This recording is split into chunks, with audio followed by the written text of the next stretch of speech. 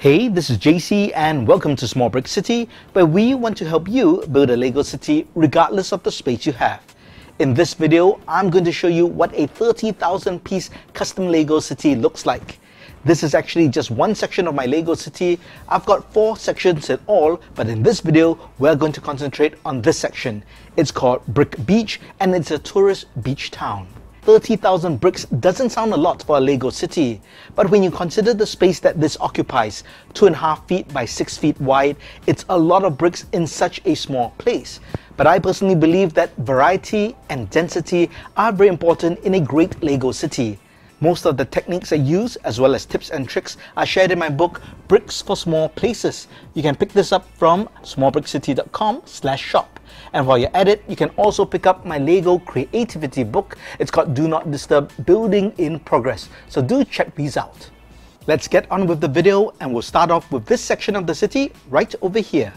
This is the Town Square Park and can be considered the heart of Brick Beach.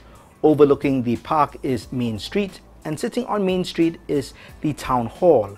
Main Street is the only main road into Brick Beach. It ends in a dead end, which is Brick Point, and no vehicles can get onto the road except for city vehicles such as the city bus you see on the right of the screen.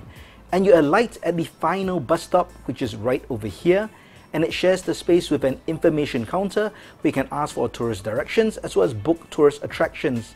You can also come to this landing over here, which is just above the memorial, and you can take photographs and look down onto the town park. There are 2 ways to get down to the park. One is by a lift on the side and the other is by this flight of stairs over here. Walk down the stairs and get to the park and you'll get to the fair that's currently going on. There's a toy stall over here where kids are all in front, really excited to see the toys. There's a hamburger grill, and over here we have a baker's store, and in the corner we have a carousel where lots of kids are playing, and that's the ticket counter right in front, and it's currently open. It looks like there's a party going in front of the stalls. Actually, this is a gathering of friends. If you recognize some of these minifigs, it's because they're sig figs of fellow Lego YouTube channels or their subscribers to Small Brick City. I'm not going to name everyone, but if you recognize yourself, please give yourself a shout out in the comments. Or if you recognize anyone, you can give them a shout out as well. If you don't see your sig fig here, it probably means I didn't have the parts to put your sig fig together. A lot of the sig figs you see here were mailed to me by the individuals. I have created several sig figs of different subscribers over time. However, if you haven't been active on the channel for some time, I will remove you to give space to other more active subscribers. I've got 2 new subscribers over here who are featured in Brick Beach. And in green, we have Noah, and in blue, we have Elliot Bricks. Welcome to Small Brick City, guys. Here's a top view of the Town Square Park, and let's head back up towards the information counter. Remember, I mentioned there are 2 ways to get down to the town park. One is by the staircase over here, and on the other side, there's a lift, generally for the disabled or maybe you have a bicycle. But it looks like a mother has sent her baby with her pram down the elevator and she's remained on the landing. I'm not sure what's going on. Maybe she thinks this is a ride because she saw the carousel. But never mind, let's leave her alone and let's go up to see the bus on Main Street. Looks like there's a commotion going on. There are lots of cops milling around, and it looks like there's a musician lying on the ground and he's been hit by the bus or pinned under the bus. He's got his guitar in one hand and he's got something in the other hand. This is not a letter, but it's actually a fortune that he got from Zoltar, the fortune telling machine, which is right over here. So he wanted his fortune told, he put in some money, and Zoltar told him that he will experience a big hit. Now, being a musician, he thought he's gonna score big on the Billboard charts, but his big hit turned out to be hit by the bus. I'm sure he'll be okay. Let's have a look behind the bus. This is the fire brigade. Nothing special going on if you look above, but if you look down below, there's actually something pretty ironic going on. Let me first remove the bus. And now you can see what's going on. The fire brigade is on fire, and all the firemen and women are trying to put it out. I think that's pretty funny, and I thought a funny scene for a fire brigade. Next to the fire brigade is the town hall, which you saw earlier, and next to the town hall is the Palace Cinema, or in my case, it's the Palace Theatre. The cinema is actually on the top floor now. It's an outdoor cinema, and on the second floor, there's an illusionist who performs there. Remember, Brick Beach is a tourist attraction or destination after all, so that's why there is a live show. We've got the souvenir stand next to the Zoltar fortune-telling machine, and here we have the Joe McLeod Iredale and family. When we last saw them in a previous video, they were lost in Metro City trying to look for Brick Beach. Well, it seems they found Brick Beach, but they're now trying to find Destiny's Bounty. Hopefully they'll find it before it closes. And next to them, I think something's interesting going on. We have a lady who's about to step onto something nasty. We've got a man who's trying to clean up after his dog, and his dog has just made friends with a cat. Well, maybe the lady would have been more careful if she saw this sign over here, and there's actually a warning sign for a dog. Maybe it should be on the other side so she can see it. What you see here is the end of Main Street, and this is a very popular tourist attraction called Brick Point. It's defined by this very well known and iconic water fountain. People like to take photographs here, and they like to check out the view because you get a really scenic view of the tourist beach below as well as the Asian village across, and I'll get to those later on. But first, I'd like to call your attention to this sign. It says Mount Clutchmore, and there's an arrow pointing right because technically you can walk past the Palace Theatre and walk to Mount Clutchmore. But in my city layout, I don't have Mount Clutchmore built. You have to imagine it as my display only stops at the Palace Theatre. But I bring it up because I have another sign down in the beach below for Mount Clutchmore as well.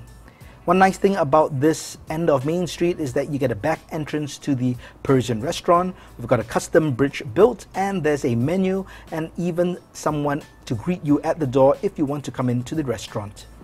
We're back at the Town Square Park because this leads to the front of the very popular Persian restaurant. Always crowded. There's a hiker over there and a hapless guy who's about to slip on a banana peel once again, and I think he's actually going to hurt himself even more.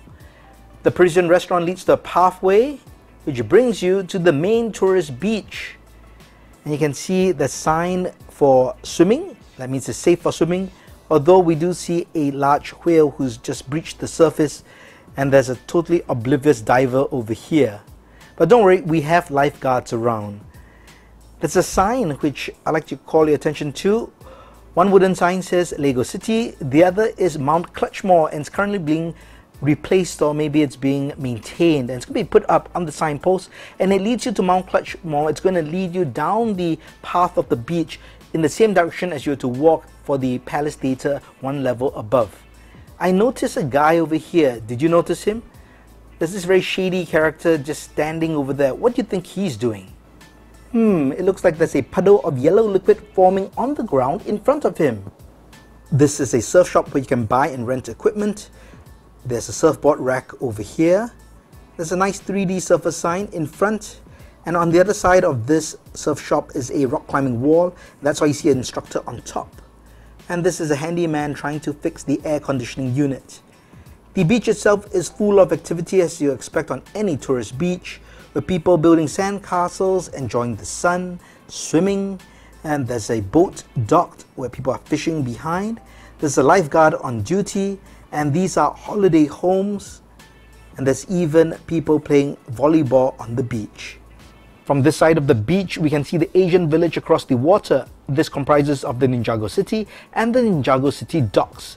And this is my expanded set of the docks, where I took the Chinese New Year's Eve dinner set and reconfigured them to create 2 new floors for this tower.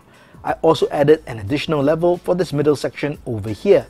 If you want to check out the expansion project, do follow the link in the description below. I created many different scenes throughout the Ninjago City and the city docks, but one of my favorite scenes is this one right over here, where we have a blind man who's walking on the breakwater, and he looks like he's about to walk off the breakwater and fall into the sea. From the front, we can see this side of Ninjago City, and we can see the Destiny's Bounty docked behind it. Destiny's Bounty in Brick Beach is a tourist attraction, and visitors can board the ship and take a tour to learn more about the historic vessel. Let's have a quick look at the rest of the city from this vantage point. Now there must be something interesting going on in Ninjago City, so let's take a closer look. Because if we zoom in on the second floor, I think there's something shady going on. There's a kid who's trying to buy a packet of sugar from what looks like to be a bad guy. Kids, please do not buy sugar from strangers because you can get in trouble, and in fact there's a police officer coming by, so probably that kid is going to get into a lot of trouble. Here we have a guide giving a tour to a group of visitors, and that's Dareth's dojo. He's telling them all about the adventures of the Destiny's Bounty. And behind the ship to the corner, there's also a lighthouse. I hope you enjoyed this tour of Brick Beach. It took a lot of time to put together, but I think it's worth it. Which is your favorite scene or place in Brick Beach? Let me know in the comments. If you liked the video, please give it a thumbs up. And if you haven't, please subscribe to the channel and turn on that notification bell. Thanks for watching. Check out these two videos before you go.